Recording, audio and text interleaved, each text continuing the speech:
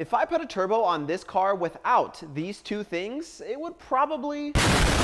This is an adjustable timing wheel, giving me the ability to adjust the static ignition timing. For this turbo application, it requires me to retard the timing by 6 degrees. I can go more in depth on why I had to do that in a future video. This little magic box will take the input from the O2 sensor and the vacuum line to control the injectors. It's got 4 wires for each injector, 1 wire for power, 1 wire for ground, another for the O2 sensor, and lastly a vacuum line, which of course will be teed in to the intake manifold and provide the engine the proper amount of fuel now that we have more air, or what we like to call boost.